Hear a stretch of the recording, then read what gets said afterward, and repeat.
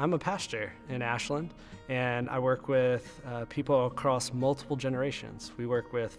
little tiny infants who are just born to folks in their early hundreds. The thing that I try to tell my congregants and the things that I try to tell other people of faith is that I want to be able to share meals with them for many, many years to come. And so it's really important to me that people take the best steps that they can to get vaccinated so that we can enjoy life together, so we can get back to doing some of the things that we want to do,